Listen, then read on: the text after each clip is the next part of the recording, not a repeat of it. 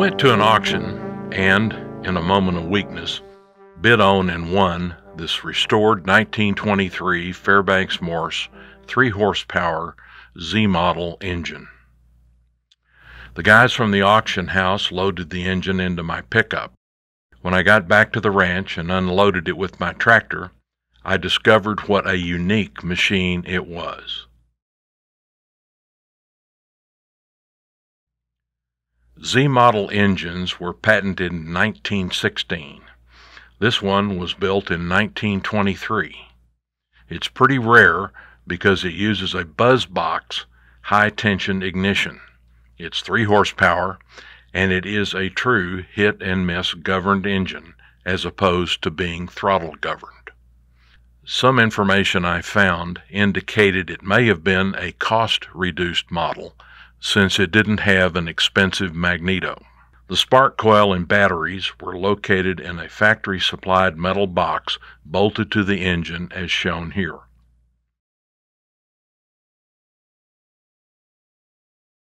Also unique about this engine is the total lack of available documentation. I only found one poor quality picture and no instruction books or manuals. I did locate a couple of other fellows on Smokestack who owned one at one time, and they were quite helpful. As the engine had previously been restored, and there was evidence that it was once running, I began with testing the spark coil box. Made by Pontiac, the capacitor had been replaced. Old Shop Dog Sam has a great video on making a rig to test these coils, and here's the circuit I drew from his example. The buzz coil contacts needed a thorough cleaning. I used a relay file, fine emery cloth, and deoxit. Some adjustment is necessary to get the right amount of spark.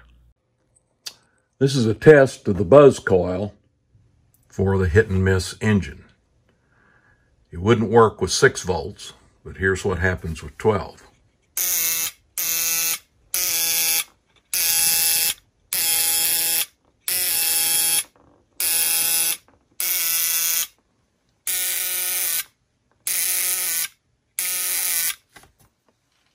Still may not be adjusted just right.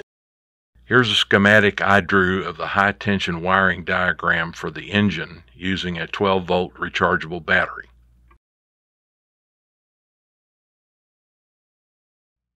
The original installation used a Ford spark coil and 4 1.5-volt dry cells wired in series. The insulated contact mounted on the throttle quadrant is the key to the ignition sequence. We will spend a lot of time on this subject. I connected a multimeter between the contact and the engine block to verify it was working.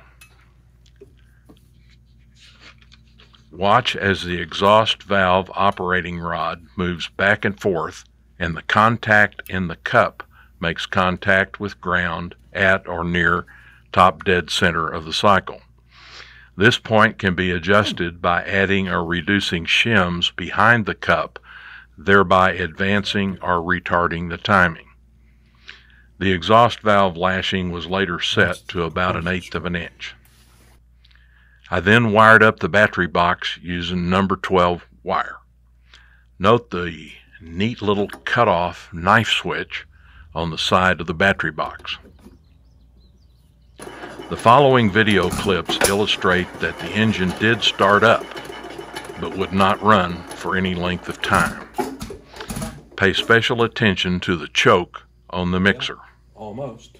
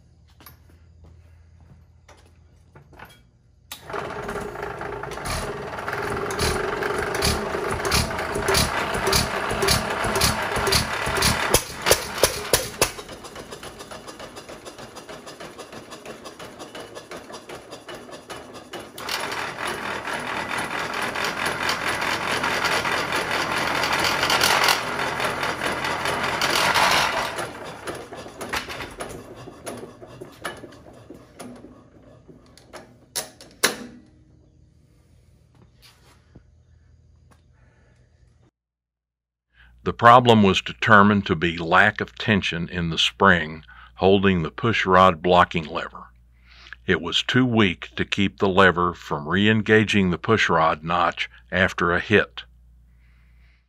I made this diagnosis after removing the entire governor from the engine, giving it a good cleaning, and doping out how it worked. I'll let this series of pictures tell the story.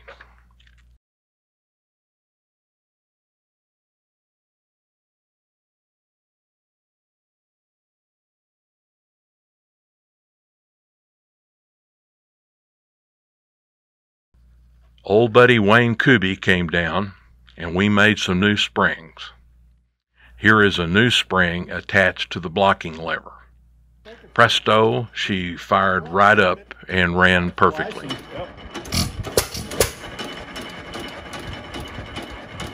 interesting to see if it had a heavy load, how that reacts. Oh yeah, it'll work a lot different. Yeah.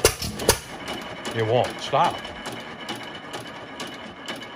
Most guys like to see how slow they can make their engines run.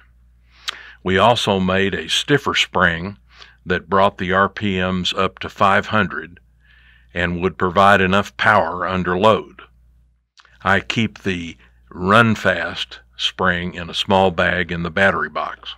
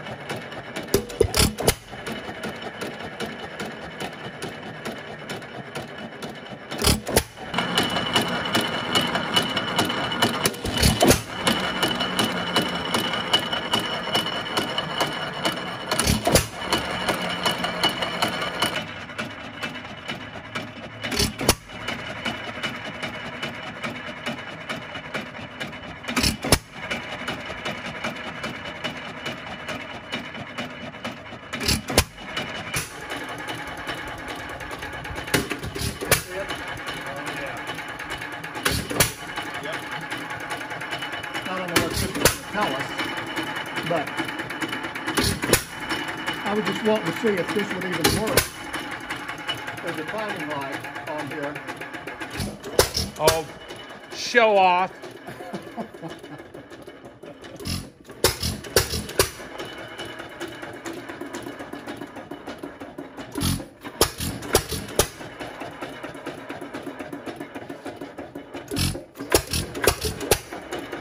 Yeah, now you can see that arm.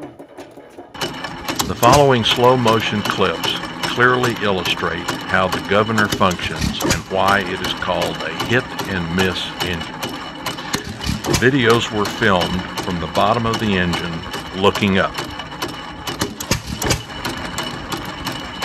As the rotational speed of the fly balls increase, they spread out and draw the actuator pin in away from the blocking lever, tensioned by the spring, causing it to drop into the notch in the end of the exhaust valve operating rod, thereby allowing it to complete the ignition circuit and open the exhaust valve. The proper spring tension pulls the blocking lever out of the way as the fly balls pick up speed from the hit stroke.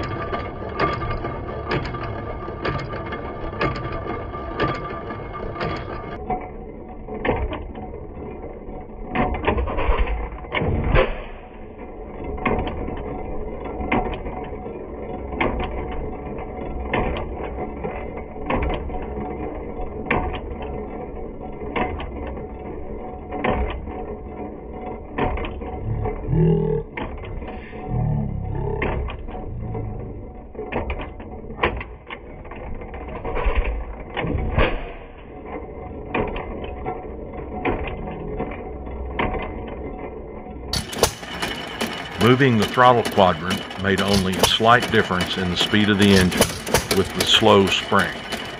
When the run fast spring was installed, it made more of a difference. Note, toward the flywheel is slow.